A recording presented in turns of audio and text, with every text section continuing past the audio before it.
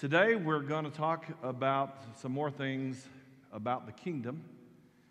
And in the passage that we have before us in Matthew chapter 12, beginning at verse 22, we are dealing with a passage of Scripture that we've just simply entitled Dealing with the Devil.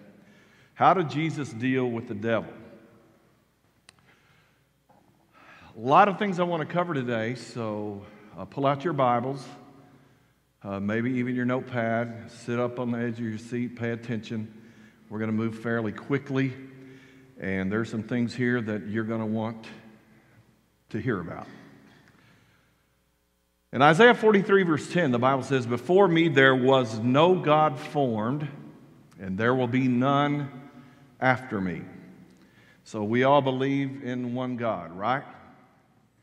But isn't it fascinating that the Bible tells us in Exodus 12, verse 12, God declares that he will execute judgments on all the gods of Egypt. And then in verse 11, chapter 15, verse 11, "Who is like you, O Lord, among the gods?" Deuteronomy 20, beginning of verse 16, "They will teach you to follow all the detestable things they do in worshiping their gods, and you will sin against the Lord your God." Psalm 86, verse 8, "There is none like you among the gods, O Lord." Psalm 96, verse 4, "For great is the Lord and greatly to be praised. He is to be revered above all gods." Well, where do these gods come from? Who are these gods? Why does the Bible speak about gods, plural, little g, plural, and yet it also tells us that there is one God? God created angelic beings. If you'll read Hebrews chapter 1, verses 3 through 14, that is very evident. And there are other passages of Scripture that talk about the fact that there was a whole host, in some cases, and in fact in one case the word innumerable host is used to refer to angelic type beings. We read in the Word of God about the cherubim. Genesis chapter 3, verse 24 is the first place the Bible mentions that. Doesn't mention the cherubim often, but there are a couple other places there, Psalm 18, Ezekiel 10. Also, the seraphim are mentioned in Isaiah chapter 6. So you have cherubim and seraphim, and when you read Isaiah chapter 6 about just what little bit it says about the seraphim, it's kind of like one of those things you read it and you're like, "Oh, wow, what's that?" And then you just hurry and turn the page and don't want to deal with it. So, Psalm 82, verse 1 and verse 6, "God has taken his place in the divine council. In the midst of the gods, he holds judgment." Whoa! What is that? What is that? What is that even talking about? Let's read it again. God has taken his place in the divine council. In the midst of the gods, he holds judgment. Then you skip on down to verse 6. "I said, you are gods, sons of the Most High." Well, what do you do with that? "All of you, nevertheless, like men, you shall die and fall like any prince." And so some people would, "Oh, well, those are just kings and princes. Those are people." Well, if they are people, if they're human beings, why did he say in verse 6, "You are going to die like men"? If they were men, he would have no reason to say, "You're going to die like men." So they were not men.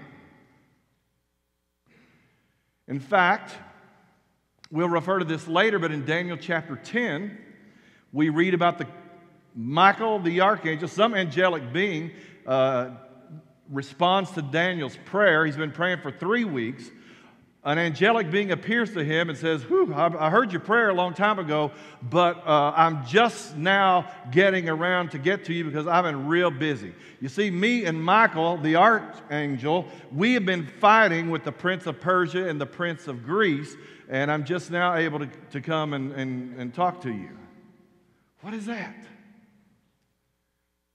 Who are the king of Persia and the king of Greece? Well, they're not people, because Isaiah tells us, in one instance, an angel of God killed 185,000 soldiers in one night. Okay? So whoever the king of Prince, or the prince of Persia and the prince of Greece are, they're not people. Because these angels of God, including the chief angel, Michael, they are struggling, they're fighting with these individuals. We'll come back to that later. You shall have no other gods before me. Right off the bat, when God gives the Ten Commandments, that's what he says. You shall have no other gods before me. An interesting passage in 1 Samuel chapter 28, verse 13, when Saul wanted to call, he went to the witch, whatever you want to call her, to bring up the spirit of Samuel, who was deceased. And whenever she did, she asked Saul, "What do you see?" And he said, "I saw gods." And then he saw Samuel. So who are all these gods? Well, I believe that the Bible is explaining to us through these and other passages that we're going to look at that these are angelic beings that oversee the nations. Well, you might ask at this point, well, why in the world are you getting into all of this when you're supposed to be talking about Matthew chapter 12, verse 22 through 35? Well, because I think it's important for us to understand something about the spirit world. We need to understand something about the source of evil. We need to understand what we're dealing with and who we are dealing with. We need to understand who Jesus was dealing with in this passage. And so I just wanted to go back and look in the Word of God and find the source. Let's see the background information. Let's see where all of this comes from. So let's go back to Psalm 82. Remember verse 6 said, "I said you are gods, and all of you are children of the Most High, but you shall die like men and fall like one of the princes." Daniel 10 that we referred to has Michael fighting with the princes of Persia and Greece. Then in chapter 12, verse 1, Michael, the great prince who has charge of your people. Ever see that? Isn't that an interesting statement? Michael, who has charge of your people. Let's continue. Jude, verse 6 and 7. "And the angels who did not stay within their own position of authority, but left their proper dwelling, he has kept in eternal chains under gloomy darkness until the judgment of the great day." All right, so at this point, I think we can infer from everything that we've read that there are supernatural beings that God addresses in Psalm 82, and they were appointed to rule over the nations. But they had failed in their task. Read all of Psalm 82, and you will see all the accusations that God makes against these, who he calls gods, the sons of the Most High. And so we look at some of these other passages and we see this prince of the kingdom of Persia, the prince of the kingdom of Greece. We see Michael ruling over the people of God. And so what we're beginning to see is this idea that certain high-level angelic beings were over certain countries. They were overseeing certain nations or peoples. We find more about this in Deuteronomy chapter 32. Verse 8 and 9 says, "When the Most High gave to the nations their inheritance, when he divided mankind, he fixed the borders of the peoples according to the number of the sons of God. But the Lord's portion is his people, Jacob his allotted heritage." Now we read this phrase, sons of God, and the first time we come across that is way back in Genesis chapter 6. You remember that strange passage that says, the sons of God married the daughters of men. And all of that, their progeny were giants, the Bible says. That's where Goliath came from. They were giants. There are a number of giants. In fact, it's kind of interesting to go back in the Old Testament and look at all the numbers of times that there are references to giants in the Old Testament. I think there's around like 25 to 30 references of giants in the Old Testament. Where do these giants come from? Who are these giants? One Og, I believe it was, that said his bed was 13 feet or 13 cubits long, whatever it was. If it was cubits, it was more like 20 feet. So anyway, we got all of these strange things in the Word of God, and they're just, look, let's just get down and face it. They're parts of the Bible. We just read it and flip over, and we just don't want to deal with it. And so that's kind of what I'm talking about today. Some of those places. All right?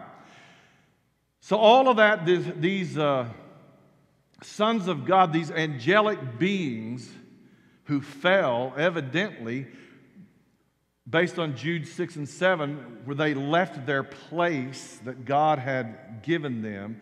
They left or undermined the authority of God, and all of that, it has to do with the fact that they went to the daughters of men and had sexual relations, and from that they had children who were giants. Now, there's a lot of Jewish history that you can read about, and over and over and over, you find in ancient Jewish writings that they believed that the spirits of these giants, when they died, now remember, you're combining angelic beings with human beings, and so when they died, that's where demons come from. The spirits of these deceased progeny of the sons of God and the daughters of men, that's where this all came from. That's where the demons came from. Don't know for sure about that, but there is a lot of extra biblical evidence in Judaism that points to that. At least that's what the Jews believed. May sound pretty weird to us, far out there to us, because some of us may have come from a background to where I can honestly remember, I truly remember as a young man, as a child, hearing discussions among some people that I went to church with of whether or not they believe that angels exist. So, this is a long way from that.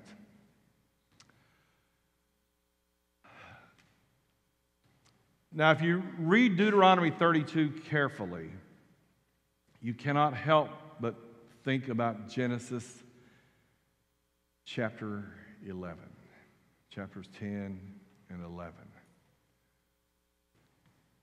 Before I go there, though, I just want to point out that these gods are probably the principalities, powers, rulers of this present darkness that Paul refers to in Ephesians chapter 6 and other places in the book of Ephesians. So what happened?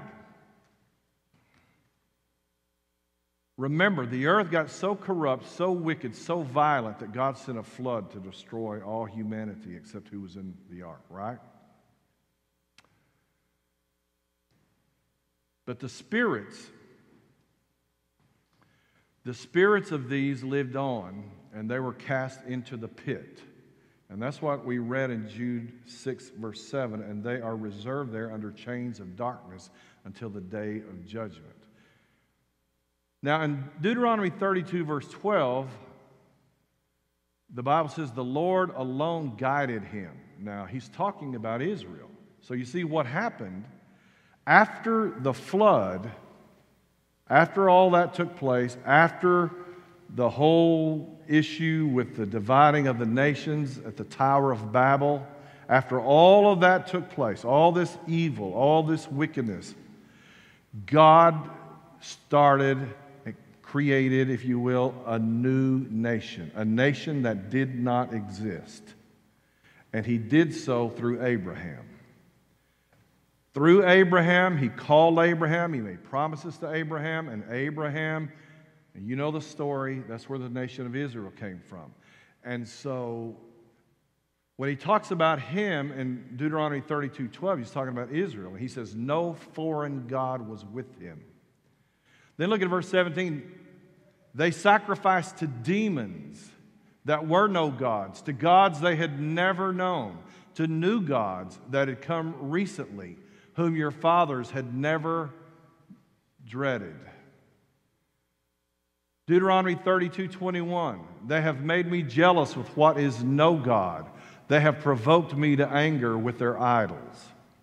So you see, there's a relationship between idolatry, the worship of idols and gods and demons. And that's the point I want to make.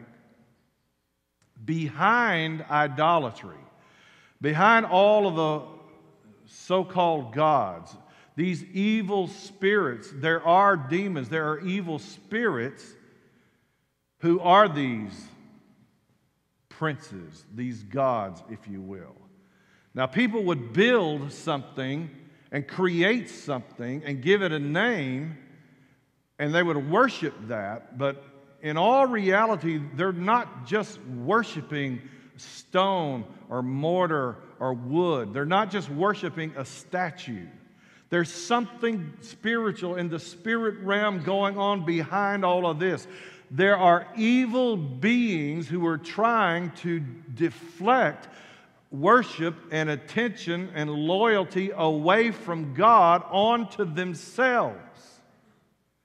And that's what's behind all of this. And that's why when you go through the Old Testament, it's amazing all of the times you read about idolatry and how God disdains idolatry and how it frustrates and angers and disgusts him. So in Deuteronomy chapter 32:21, they have made me jealous with what is no God. They have provoked me to anger with their gods. Now Genesis 11:8 and 10, so the Lord dispersed them from there over the face of all the earth, and they left off building the city. Therefore its name was called Babel, because there the Lord confused the language of all the earth, and from there the Lord dispersed them over the face of the earth. Now in Acts 17, verse 26 and 27, he made from one man every nation of mankind to live on all the face of the earth, having determined allotted periods and the boundaries of their dwelling place, that they should seek God in the hope that they might feel their way toward him and find him. So let me summarize briefly before we go on.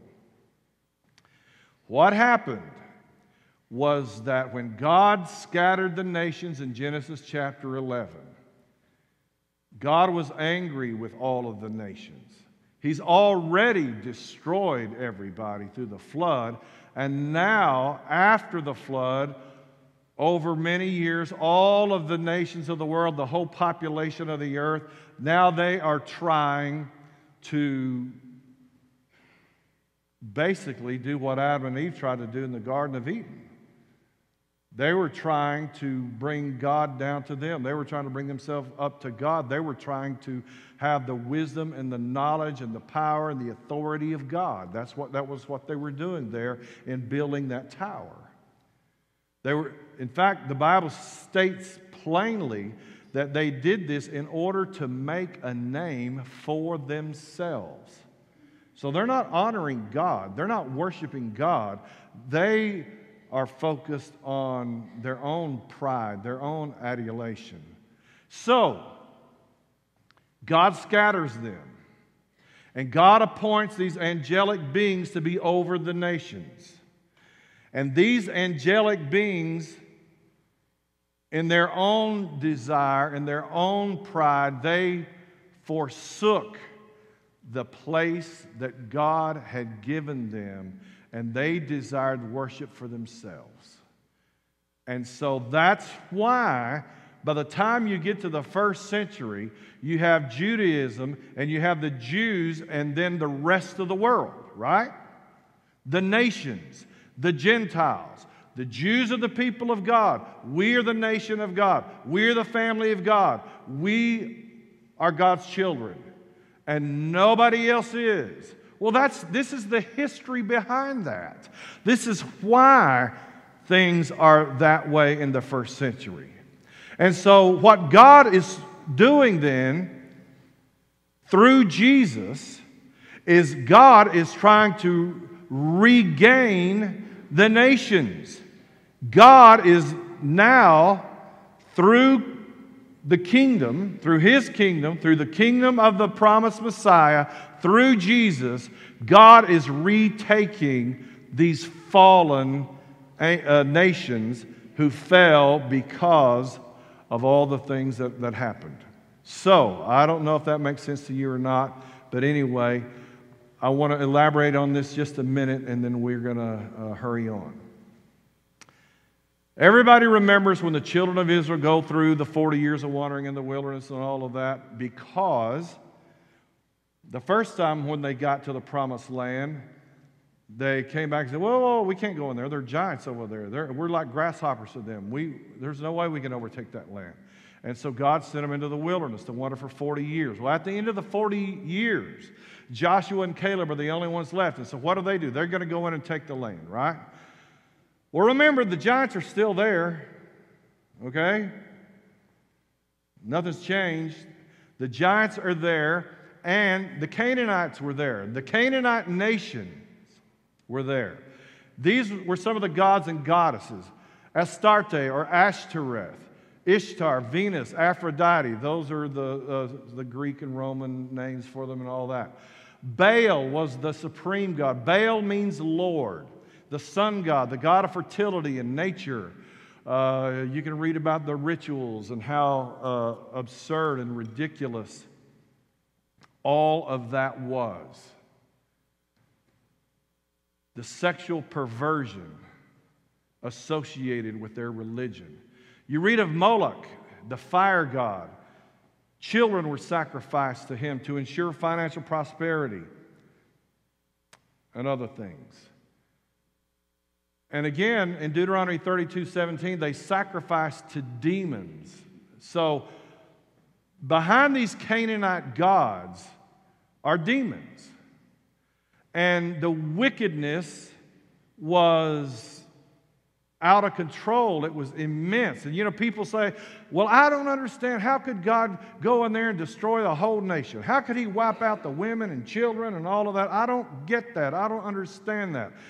Well, that's why. God told them to go in there and wipe out those nations because there was systemic, generational evil to the point of sexual perversion as worship and children being sacrificed to these gods. What's going on there is sickening. It is perverse. It is disgusting. It's about as far away from God as you can get, and it went on for generations. God was very patient. God finally had enough. God had a plan to put a stop to all of this. And so one of the first things that He's going to have to do is show that He has some kind of power and authority over them. And so His people go in there and wipe them out. So this is all very understandable. It shouldn't be a problem for us. And all of this continues on to the Greeks and the Romans, and we've got this quote here about the way things were in the first century and under the Roman Empire and everything. And this writer says, things had become centers of the wildest corruption, and innumerable slaves from these countries had spread their immorality to Rome. Indeed, there has probably never been a period when vice was more extravagant or uncontrolled than it was under the Caesars. Psalm 108, they sacrificed their sons and their daughters unto devils and shed innocent blood, even the blood of their sons and of their daughters, whom they sacrificed unto the idols of Canaan, and the land was polluted with blood. Can you see why God wanted to get rid of that? So, we get to the New Testament. Satan is called the prince of demons, Beelzebub. That's what we're reading in Matthew 12 that we're looking at today. Beelzebub, Beel is a form of Baal. Remember, the word Baal simply means Lord, ruler of the earth. He was the supreme demon, if you will. In other words, Satan, another name for Satan. Baal, Beelzebub. Literally, that word means Lord of the flies. John calls Satan the ruler of the world, the prince of the power of the air. Paul refers to him in Ephesians 2:2 and calls him the god of this world in 2 Corinthians 4, verse 4. Now, read those again. Does that ring a bell and make sense with everything I said about the nations and these fallen angels over the nations and the vile corruption and violence and wickedness that existed?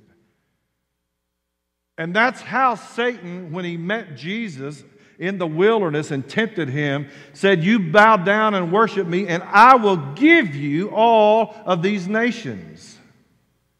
It's all about the nations. It's all about the people, because the people of the world have followed Satan, followed the demons of hell. And that's why Satan is called the god of this world. And Jesus has come to overthrow him, overcome him, and defeat him. And so when Jesus won in the wilderness, when he defeated Satan, he showed that he is more powerful than the chief demon, the chief evil, the most wicked being that exists. Jesus can whip him. Now, I want to say something about holy ground versus unholy ground. Because we talked about the nations and borders and boundaries and princes and areas where angelic beings are over these countries, right? Well, to first century Jews, there were places you just didn't go. Why? Because it was unholy areas, unholy ground. The holy city was Jerusalem. The holy place was the temple. Why was that considered holy? Because that's where God dwelled, right? So wherever God does not dwell, it's unholy. Stay away from there. Why would you stay away from there? Why would you not go there? Why is that an evil place? Why is that a bad thing? Because God's not there. Well, if God's not there, who is there? All these principalities and powers and rulers, the spiritual forces of evil, that's who's there. That's why you don't go there. That's why Paul would tell the Corinthians in 1 Corinthians chapter 8 and chapter 10, don't go into those pagan temples that you used to go to before you became a Christian. You don't go there. Why? Why not go there? What's wrong with it? I'm going to go to the party at the temple to this Greek god. No. Don't go there. That's what Paul's telling them. Don't go there. You have no business going there. Why? Because there are evil places. And what God is doing is through Jesus, He's in the process of taking over the world. That's what God's doing. Sometimes it doesn't look like it. It's happening because there is a lot of evil. But that's what God is doing. In these verses, on that first line, all of these verses tell us that the people of God, the church, are the temple of God.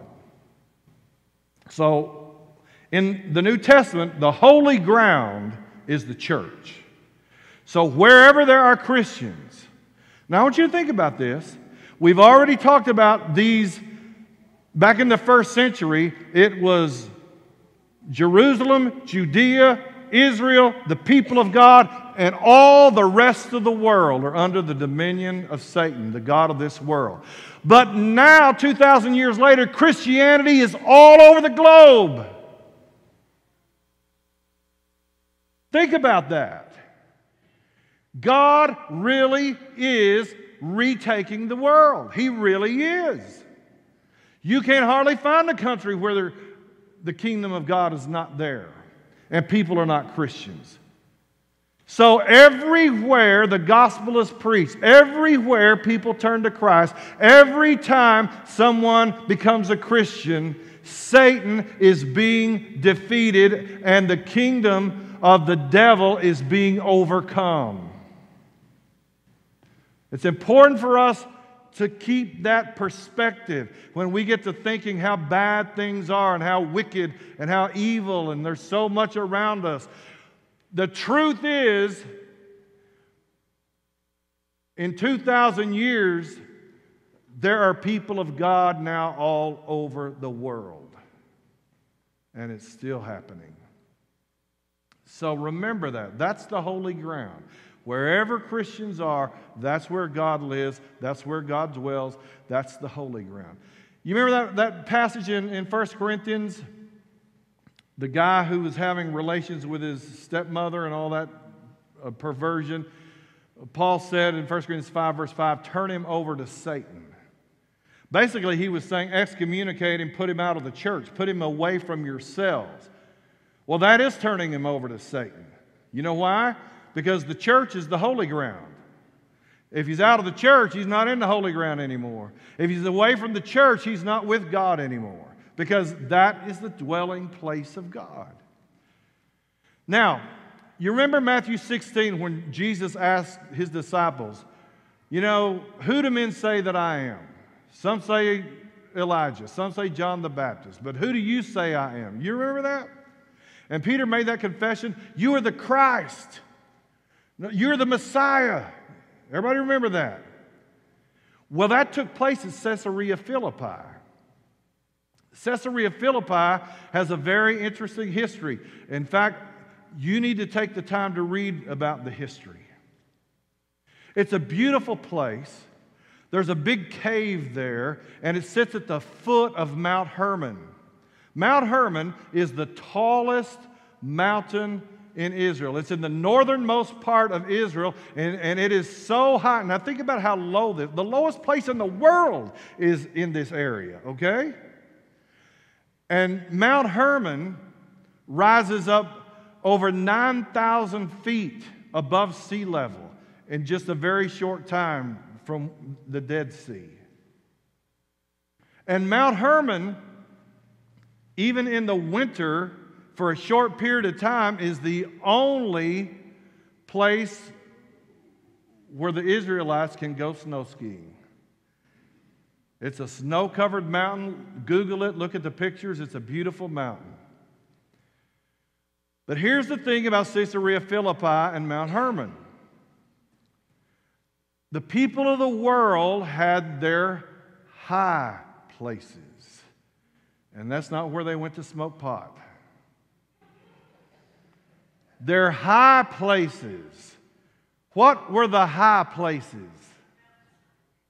The high places were on hills or mountains or wherever you were, wherever the highest place was. High places were holy places. The higher the place was, the holier that they believed it to be. And so since Mount Hermon was the highest place around, the pagans went there, and archaeological excavations at the foot of Mount Hermon has showed at least 20 shrines and temples that were at the foot of Mount Hermon. And in Caesarea Philippi, the Greeks considered that was the birthplace of the god Pan. And so at Caesarea Philippi, there's this massive rock, this huge cliff, and there is a cave in the cliff. And you can go in that cave, and it is so deep that the ancients believed it to be a bottomless pit. a bottomless pit. And so they built this shrine to the god Pan. Then Herod the Great comes along in the first century, and he builds a huge temple to Caesar. And so they renamed him. They give Caesar, Caesarea Philippi. And so this place was not a holy place as far as Jews were concerned. This, my friends, was a bad, evil place. You don't go there. And that's where Jesus took his disciples. And that's where Jesus said, "Who do you say I am?" I believe Jesus went there on purpose. He went there on purpose.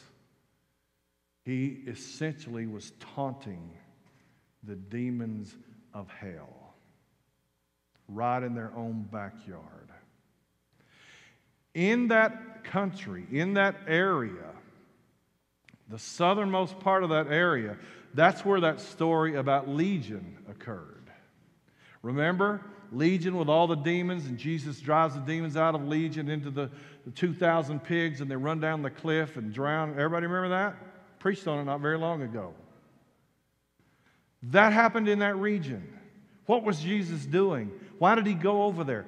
Why did he do that? Why did he drive them into the pigs? All of that. Because the pigs represent the filth, the uncleanness, the evil of the nations and those fallen angelic beings who were over those nations and had corrupted them, and all the violence, all of that. And Jesus walks in their own backyard, drives the demons out, sends them into the pigs, and the pigs drown in the water. What's he doing? He's showing, I am Lord here. Not Baal, not these princes, not these demons. I am Lord here. This is my place, my land, my country, and I'm here to take it. That's what Jesus was doing. Mount Hermon. I said it was at the foot of Mount Hermon. Many scholars have argued over the years of where the Transfiguration took place. More and more scholars have come to believe now, based on the text of Scripture and the geographical location of where events happen and all that, that the Transfiguration actually took place on Mount Hermon. Now, wouldn't that be something? Is that not more in the devil's face? The only place where Jesus shows his divine glory, he goes up on that mountain. He goes up on that mountain and he is changed in a moment. He is changed and he is glorified right there at the highest place, the holy place, the place where the demons are worshiped. And Jesus goes in there and shows who he is and shows his authority. So Paul's worldview was one of rulers, principalities, powers, dominions, thrones, world rulers, the spirit that is at work in the sons of disobedience, demons, evil spirits, unclean spirits, all of that kind of thing. So, Jesus drove out some demons in Matthew 12. Can Christians be demon-possessed? That's what you really want to know, isn't it? You want to know, can a Christian be demon-possessed? And the answer, emphatically, is no way, Jose. It ain't going to happen. Okay? There's no way. And here's why. Number one, that's a misunderstanding. Demon possession is a total misunderstanding. There is not a single Greek word that means possessed or owned by the devil. That's just all English translations and interpretations and all of that. Okay? So relax a little bit here. Secondly, the Bible says that the church has been purchased, has been bought by the blood of Christ. Acts 20, verse 28. You are not your own. You have been bought with a price. If you're a Christian, you are owned or possessed by Jesus. Okay? You're possessed by Jesus. You have the Holy Spirit living in you. Get that negative, pathetic thinking out of your mind that somehow allows a demon to possess you because you are the temple of the Holy Spirit. And there's no room for a demon to live in the temple of the Holy Spirit. That's holy ground. You see? No demons in holy ground. Furthermore, Colossians 1:13 says, we've been delivered from the kingdom of darkness and placed in Jesus' kingdom of light. The Greek word literally actually means demonized. So what does that mean, to be demonized? Can a Christian be so influenced as to give themselves to sin in some degree? Yeah, sure can. We can sin. To some degree or another, or another, or another. Christians can do that. Can a Christian surrender to sin? I think we've seen that.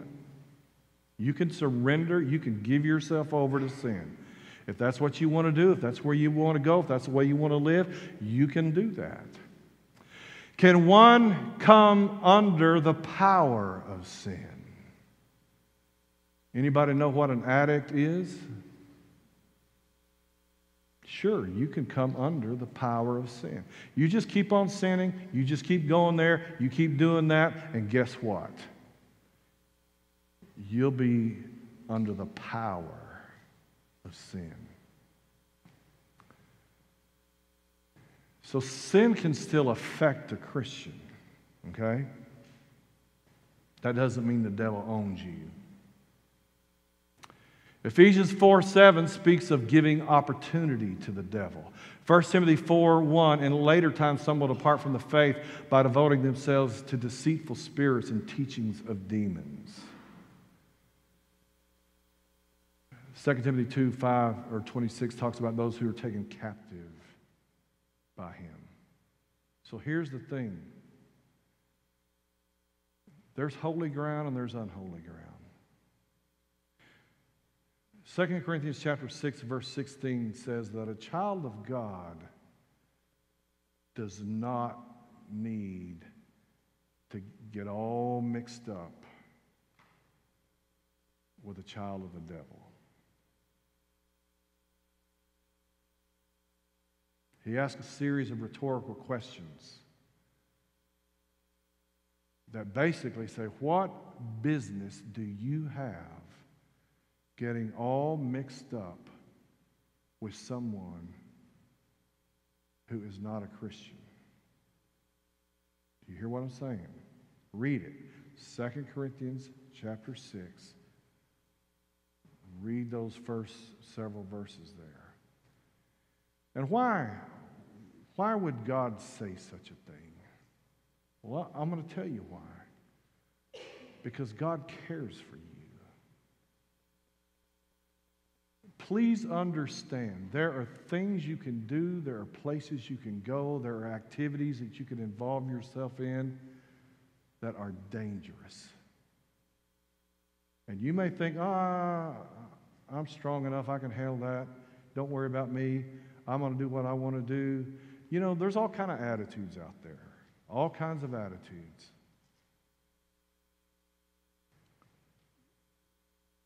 But God tells us there is such a thing as evil. There are demonic beings.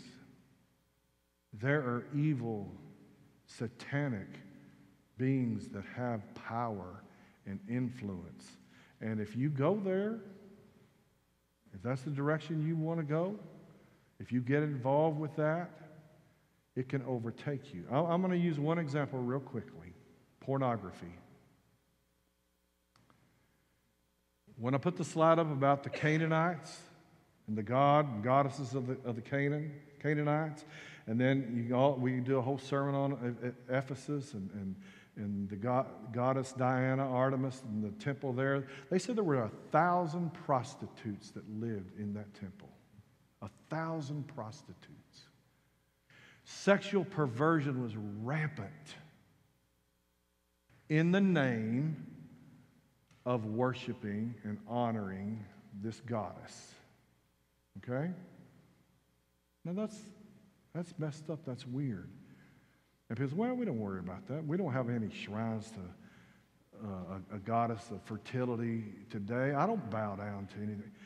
Let me tell you something. If you're addicted to pornography, you are bowing down to a power, an authority, an evil that is much deeper and broader and badder than you can ever imagine.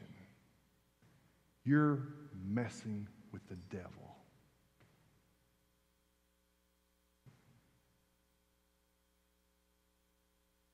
And that's not something to play with.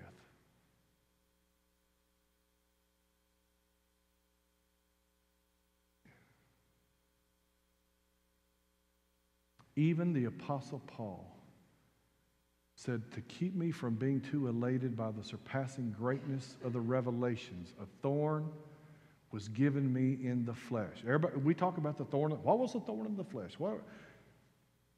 A messenger of Satan to harass me. You see that? Satan came after the Apostle Paul. That thorn in the flesh, I don't know exactly what it was. Was it an eye problem? Was it a speech impediment? Well, what was it? What was it? Well, I don't know this, but the Bible says it came from the devil. What? Yeah. 1 Peter 5, verse 8, be sober-minded, be watchful. Your adversary, the devil, prowls around like a roaring lion, seeking whom he may devour. How do demons attack humans? Sin, physical maladies, including sickness and disease, mental illness, emotional upheaval, persecution. Examples of inflictions caused by demons in the Scripture include skin disease, deafness and inability to speak, blindness, insanity, destructive and irrational acts, epileptic-like seizures, tormenting pain. The Bible says that demonic spirits cause these things. Now, that doesn't mean that every sickness is from a demon, okay? It doesn't mean that every one of these things that happen to every time to anybody, that doesn't mean that that's necessarily from a demon. I'm just telling you, the Bible says the devil can do these things, okay? That's all I'm saying. Now, I got the wrong verse up there. It's supposed to be Luke 10, verse 18. I don't know how that got there. I messed up. But in Luke 10, verse 18, I saw Satan fall like lightning from heaven. The inauguration of Jesus' kingdom meant the beginning of the end for the ruler of the world and the kingdom of sin and death. And like I said, when the gospel is preached, demons were driven out. Goes right along with it. When you read the gospel, when the gospel's preached, Jesus drives out demons. Jesus heals sickness. They go right hand in hand because he's showing his power over Satan. If Satan is divided against himself, how will his kingdom stand? You say, I cast out demons by Beelzebub. If I cast out demons by Beelzebub, how do your own sons cast them out? Therefore, they'll be your judges.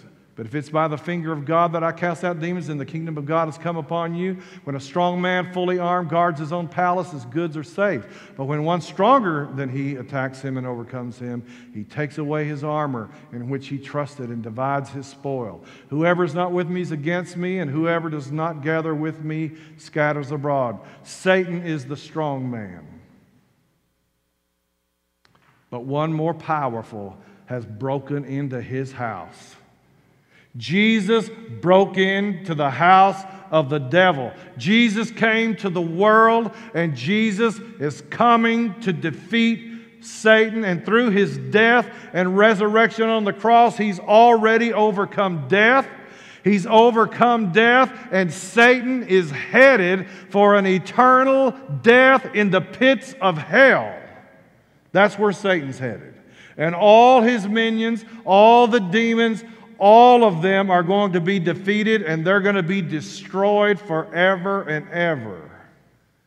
So we really don't have to worry about them, except for the fact that their influences are all around us while we're in this flesh and in this life. And we need to be vigilant. We need to be sober-minded. We need to pay attention. We need to see the reality of what's happening. But in our text, one last question. Can a Christian be guilty of blasphemy against the Holy Spirit? Because in Matthew 12 that we're looking at, that's where that passage is. Again, the answer is no. If you look at the context here, the Pharisees had rejected the healing work and power of Jesus by attributing it to the work and power of Satan. Jesus characterized them as bad trees with bad fruit and evil hearts. Their speech had come from the evil, unbelieving hearts. Such a person could not be called a Christian. Those Pharisees were rejecting Jesus. And everything they were saying was showing the reality of their hearts. They did not want Jesus. They did not believe in Jesus. And so to mock him, they said, "You're just of the devil." That's blasphemy of the Holy Spirit. Christians don't do that. Christians not going to do that. All who are members of Jesus' kingdom are no longer under the curse of sin and death. Well, let me put it another way. Didn't get much of a response there. You are no longer under the curse of sin and death. How do you feel about that? Isn't that better than Dak making a touchdown? Well, act like it. My. Yes. You are no longer under the curse of sin and death. Seriously. Jesus has forever bound the strong man. High five somebody. Seriously, stand up. Stand up. Come on, everybody stand up. Praise team, get up here. Stand up. Satan has been defeated. Satan has been defeated. We are not under the authority and power of the devil. Isn't that great? We belong to Christ. Yes. We belong to Christ. We don't have to be afraid of the devil. We are victorious. Because we are united with Christ, we are in Christ. Give your neighbor a hug and tell him, praise God, thank God for Jesus.